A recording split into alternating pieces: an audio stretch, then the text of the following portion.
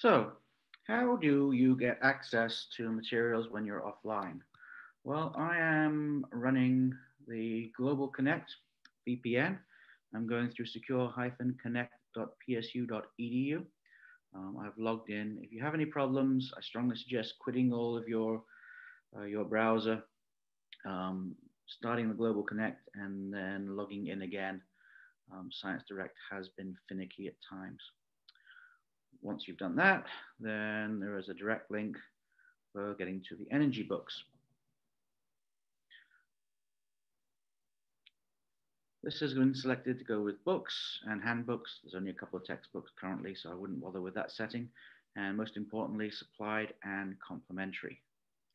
I know you're going to search, but when you search, you're not going to find a book on the topic which you need. Um, there are advanced search options where you can look at specific book chapters, but quite often you're going to be overwhelmed with information. So the better way of going through this is to find a good book. So let's say I am interested, and I'm going to select all so I can scroll easier. If I'm interested in the flashpoint for jet fuel, again, there is no book written on that.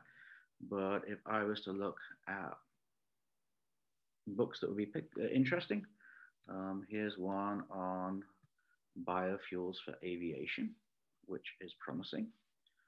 I'm going to go there and look at the table of contents. I'm going to go to the index.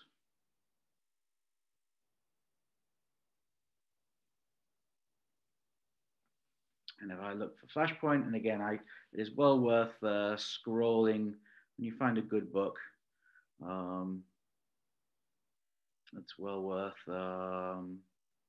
scrolling. For example, here's something on additives that's caught my eye. Thermal stability additives. Not sure if that's high temperature or low temperature. There's going to be information on ASTMs.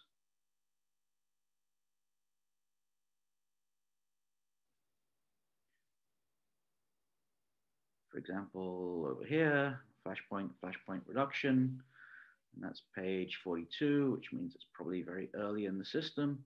And if I keep going, because I'm particularly interested in flashpoint, but again, I would read, get a sense of what you have access to, particularly because you're looking at other things like viscosities, etc. We've got fuel handling at 70.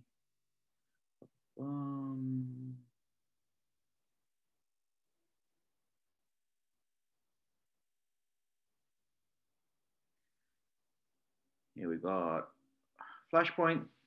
I'm probably going to look at page 40 to 41. There's 2 pages on flashpoint. So 40 to 41. All right. So if I go back to where I was,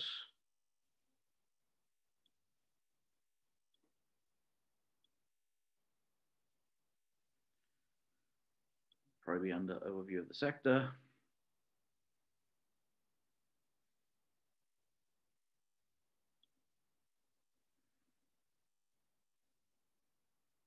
Certification and performance, download PDF.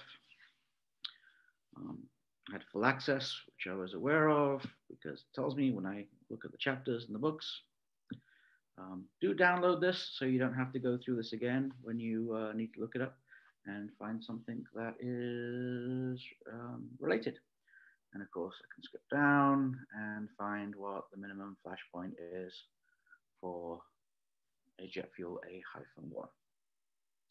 So if I don't have, if I want to go through Canvas, how do I get there? Well, let's go through PSU library database. And of course, you always have the option of going to the library and using one of their computers because it knows that you have access. You're at a Penn State computer. The VPN tells the system that you have access when you're away from the university. So, database, S for Science Direct. That's the Elsevier collection of books. There are lots and lots of books, way too many, and taken to the database. And so one way of stopping us from being overwhelmed is to use the physical science and engineering, the energy cluster. And again, because there are thousands of books before you get to, thousands and thousands of journal articles before you get to find a book, I'm going to limit it to books, handbooks for my publication type, and supplementary, subscribed and complementary. And here we go. And I'm going to find the book that I want. So that's how you have access. Again, find good books, go to the index, find the right chapter, use that as an approach. If you're going to do more advanced searches, limit it to book chapters, but you're going to get overwhelmed. So this is the more appropriate approach.